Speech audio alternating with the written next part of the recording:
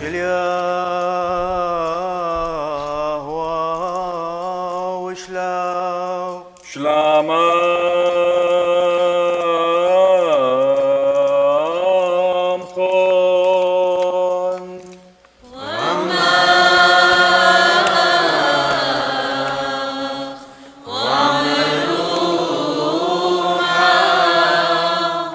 Gospel of our Lord Jesus Christ according to St. John. Glory to Christ our Lord. The next day he saw Jesus coming toward him and said, "Behold the Lamb of God who takes away the sin of the world. This is he of whom I said, after me comes a man who ranks before me, for he was before me. I myself did not know him, but for this I came baptizing with water, that he might be revealed to Israel."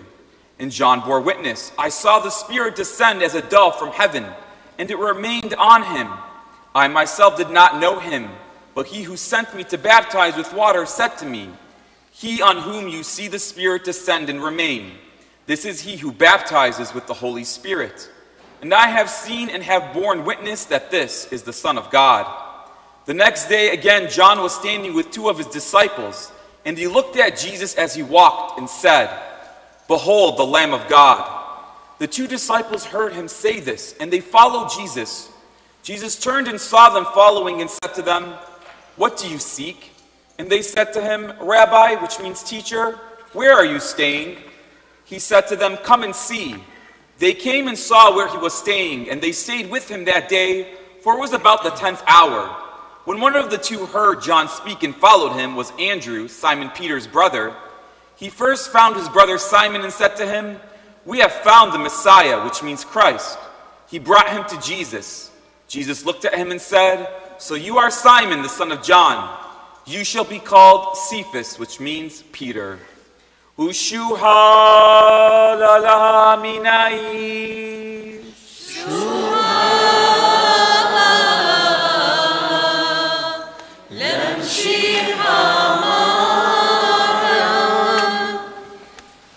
Good morning, everyone.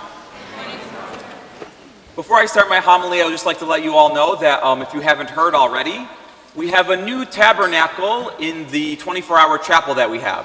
So it's a new tabernacle where you can open it whenever you want, where you can have exposed adoration. So literally you just go to the tabernacle, and if no one's in there, you just simply open the tabernacle, and you can have exposed Eucharistic adoration where you can see the Eucharist.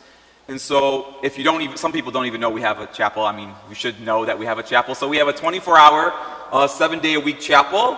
And so I really encourage you during this year of the Eucharist that you can have exposed Eucharistic adoration whenever you want. And honestly, adoration really has the potential of changing your life, because I know how much it's changed my life, and I don't know if I would live without it. So just letting you know that we have that now. And the code is 5673. If you don't know that, it spells Lord on your cell phone, and so that's 24 hours, 7 days a week. It's on this side of the church, and you'll see it. There's glass doors, and you can tap it. In the name of the Father, and of the Son, and of the Holy Spirit, amen. Today I want to ask you first a question. If someone was going to ask you, what is the difference between Christianity and all the other religions? What makes this one more true than other faiths? And so a good answer to that is, what are the chances that Jesus fulfilled all the prophecies of the Old Testament? What are the chances? There's over 300 prophecies, and not just the prophecies themselves, but events, actual historical events, which could be thousands of little events, all fulfilled in Jesus Christ. What is the chances of that? The answer to that would be like 1 in 10 quintillion times 10 quintillion. It would be like taking a quarter and flipping it on heads. Trillions and trillions and trillions of times it would have to land on heads. Those are the mathematical chances that Jesus could have fulfilled all of the prophecies of the Old Testament. So basically, it's impossible, right? No other religion, no other faith does that, right? That actual events that were prophesied are fulfilled in Jesus. So future events actually came true. And so I want to explain a little bit about this. So today we have John. he says something which is really a key to unlocking the whole Old Testament. So John is the last prophet, and he speaks new revelation to us. And so he says something very critical. He says, "Behold the Lamb of God who takes away the sin of the world." And so that is mind-blowing, that is shocking, that John could be saying a person is the Lamb of God. A person, right? No one ever believed the Messiah was going to be the Lamb of God. And so where do we get this? Where does John get this? Obviously, God is revealing it to him. But I want to share some Old Testament stories that, if you're not familiar with, that really show that our Bible is literally a miracle. So first, one of the first places, not the first one, but one of the first places where it talks about a lamb. So God asks Abraham to sacrifice his only beloved son, Isaac.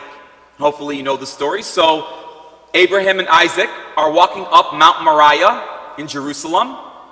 And Isaac, he's about a teenager at this time. He's carrying wood on his shoulders. And he looks at his father Abraham and says, "Where's the lamb for the sacrifice?" And Abraham says to his son, "God will provide a lamb for the sacrifice. God is going to provide the lamb." And so, but he doesn't know that God has asked Abraham to sacrifice him. He doesn't know that. He doesn't know that, and if you ever hear a voice that says sacrifice your child, please see a therapist, by the way. Don't do that. We know that God does not want you to do that. So God is telling Abraham to sacrifice his son, and Abraham's response is, "Okay, I will do whatever you ask. Behold, here I am, I will do what you ask."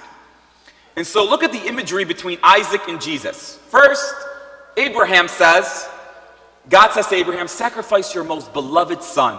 Who is God the Father's beloved son? Jesus, right?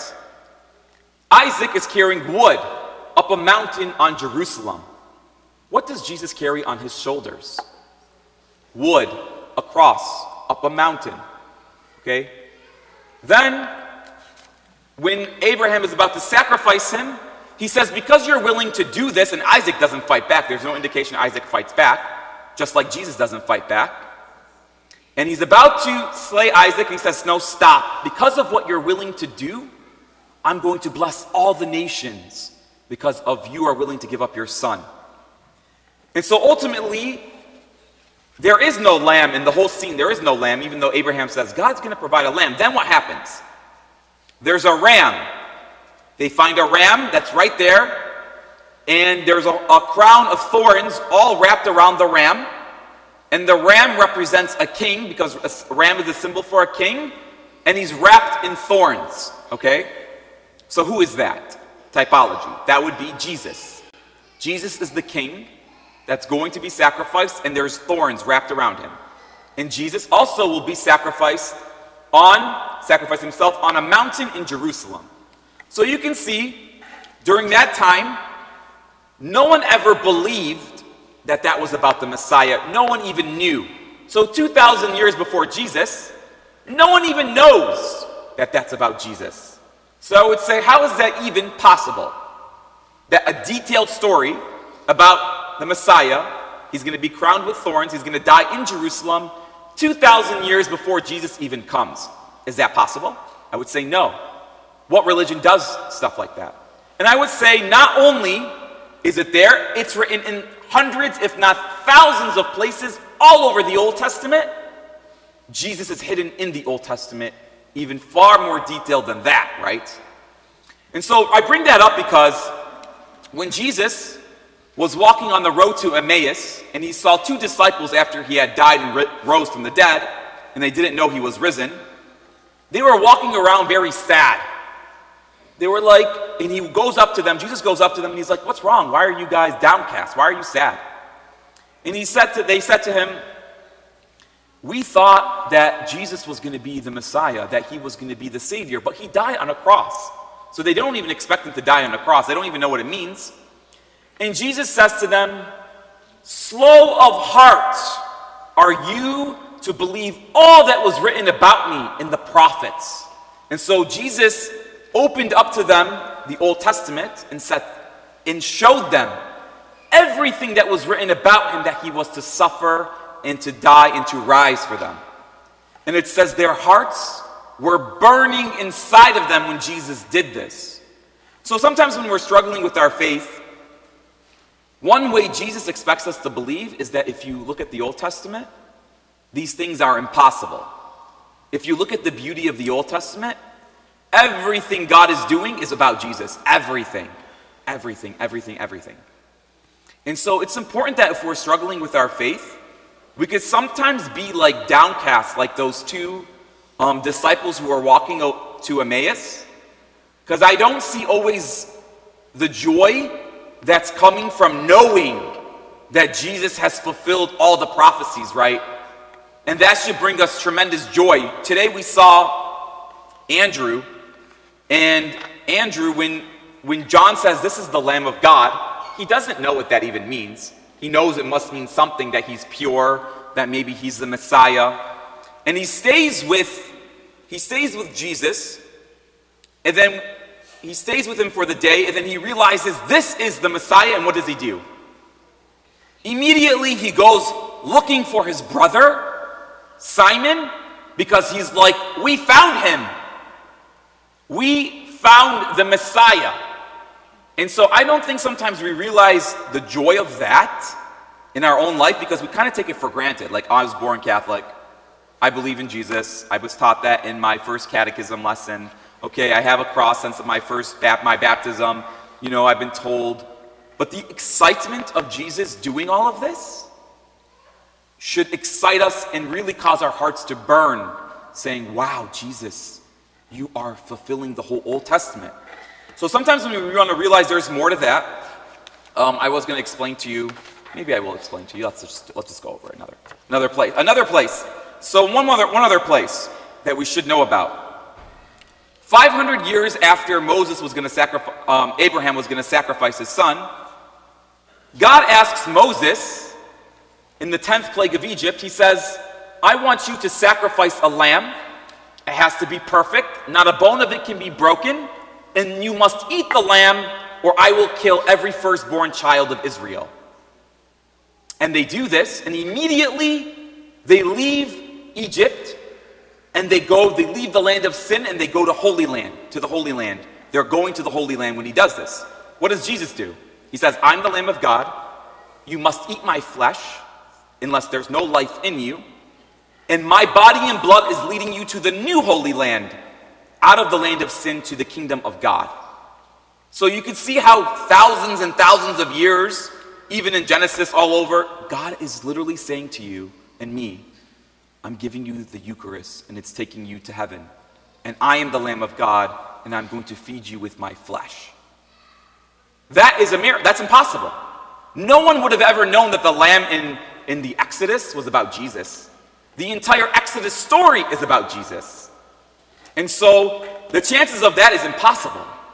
The Bible is written by 40 different people. And the reason why you know it's true is because it's not written by one author. If the Bible was written by one person, you could say he knows the beginning, he knows the middle, and he knows the end. But because it's written by 40 people, they don't even know what they're writing. They don't even know what it means, what they're writing. And even the Pharisees and the scribes don't even know what these events even mean. And so that's why when John says, behold, the Lamb of God who takes away the sin of the world, that is mind-blowing. That is the key to understanding who Jesus is. And so that should bring us great joy when we're struggling in our faith and saying, well, where is God? Because you can't just base God on personal experiences. Oh, I experienced God in prayer. Because that's subjective. Like, even if I share to you a personal experience, I experienced Jesus in the Eucharist. But that's subjective to my personal experience, right? So you have to test the Spirit. Not everyone's encounter with what they think is God at times is God. And so how do we know Jesus is the truth? Well, one way you could say is that he fulfilled all the prophets. And that's how Jesus actually expects all of us to believe in him. And so that's why when we don't even know who the prophets are, we don't even know what they wrote, of course our faith is going to be like weak, right? Because Jesus actually expects us to know that. And so today let's pray and examine and think this new year, as me and Father Pierre and everyone has been challenged everyone to read the Bible this year. Because when we do that, you will really know who Jesus Christ is. And when you receive him in the Eucharist, you can truly say amen. So whenever the Eucharist minister, by the way, I've been meaning to say this, whenever the Eucharistic minister or the priest says, the body of Christ, what do we say? Amen. Usually I don't hear people are nodding, or people are just like, we want to say amen, and we can't know who it is that we are receiving unless we know the Word of God. So that when I say amen, I say, Jesus, I know you. I know what you've done for me. I know you are the Lamb of God. I know you are the Savior. So let's pray today, asking Jesus to give us greater faith in everything that he's done for us. Amen.